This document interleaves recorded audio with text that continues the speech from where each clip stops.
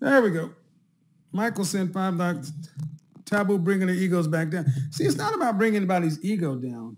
What it's about is having a real conversation. It's about having a real conversation because if there are women who actually, it's about having a real conversation. If there are women who honestly believe that there's nothing wrong with them. I mean, we've had many people, we've had people in the pro-black community telling women that they're gods.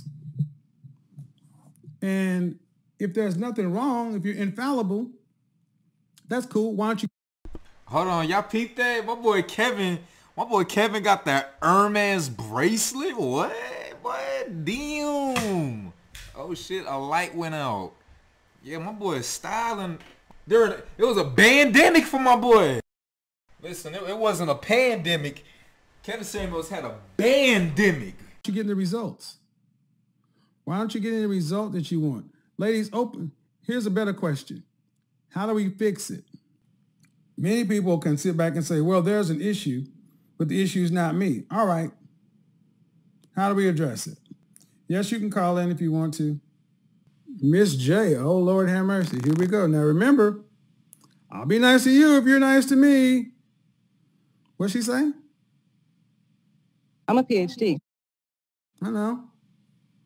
Now, understand something, guys. When you guys call in, I'm going to ask you some questions too. Ladies. I guess he's taking guys too around this time. I didn't know that. This is 2020, last year. What's going on? Jason.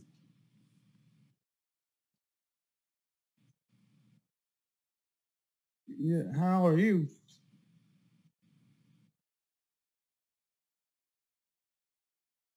Okay. Go ahead. First of all, I have to disagree with you. I don't think we fake it, but there were instances where... This is why Kevin don't like talking to men. After they get theirs, right? If you're a bachelor and you have the results of wearing condoms, you know you don't feel the full effect, right? So after they get theirs, they get a little dry afterwards. But that's fine because they got theirs already. We still trying to get ours. Bro, what?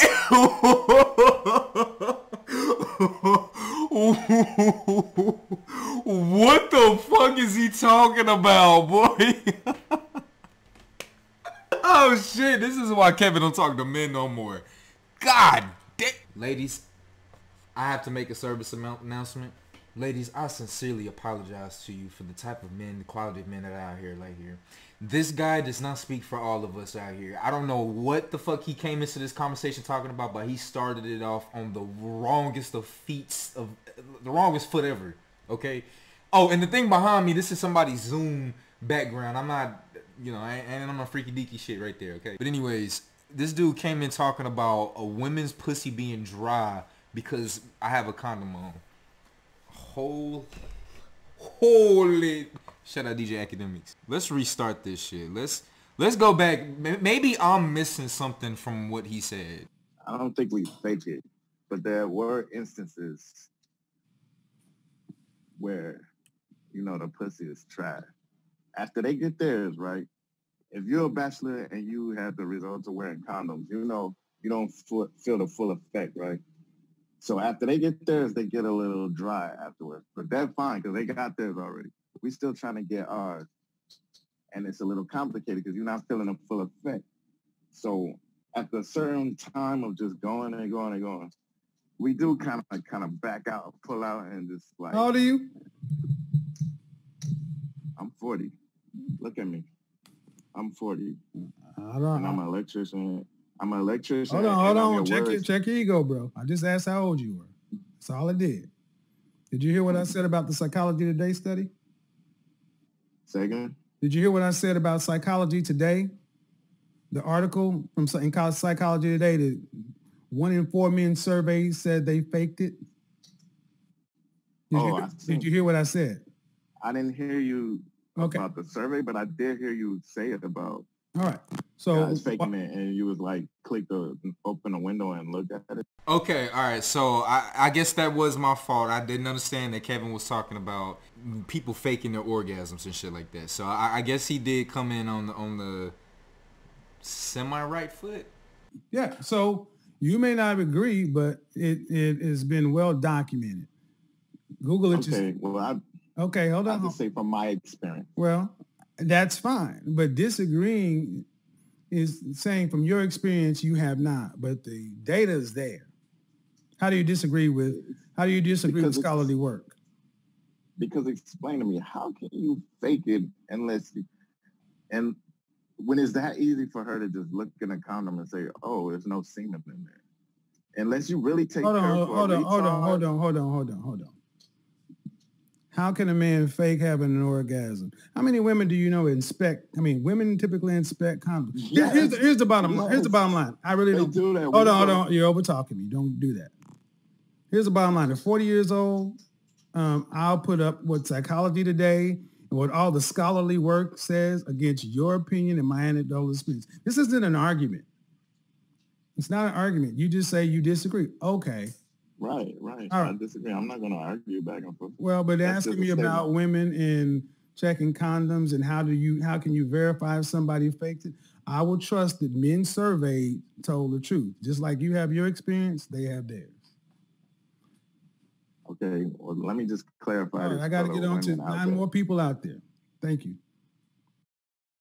Damn. I mean, like, okay, so I guess the topic when it comes to, I don't know what the fuck that caller was calling about. I really don't. I'm still confused myself. But I guess when it does come to like people faking orgasms and shit like that, I mean, we've heard about it, right? I don't know. I don't think I've ever experienced that. I think you faking an orgasm is like, why the fuck are you fucking somebody you don't want to fuck? You know what I'm saying? It is in my humble opinion that 30, I would say like 35, 38 and above, every generation before Gen X have a tough time expressing themselves with words. They have a tough time expressing their emotions. They don't know how to articulate it. And they don't even know how to truly explain their experience in words that everyday people can grasp. And okay, I see what you're saying. I know where you're getting at. He just started off the conversation like, sometimes the pussy is trash. You know, they can take the condom off and, you know, they like it, but I don't like it and it's dry. And I'm like, bro, that's why Kevin's like, how old are you? What the fuck? How are you talking like this as a 40-year-old man and you're supposed to be a leader? So I'm not gonna lie, like from when I said from the jump, yo, I do feel for women because these are the type of men out there that are older, you know, and the newer generation, guys, I feel, and like me, I feel like and what I mean by we is I mean people that are better, that are able to express themselves and fucking communicate like a regular person. I think that's something that's become a inherent skill that so many people of our generation, my generation, millennials and Gen Z, are coming to this world equipped with. I think we are so. Look at this. This is where the snowflake liberal thing came from. Like snowflakes, I think that's the term that Gen X and Boomers gave to entitled millennials and Gen Zs and Zennials and stuff like that. And it's because we're so much more open with our emotions. The world has become so much more emotional and shit like that, and it's got the pros and cons to it. But I can see why this is why Kevin don't talk to motherfuckers, men anymore.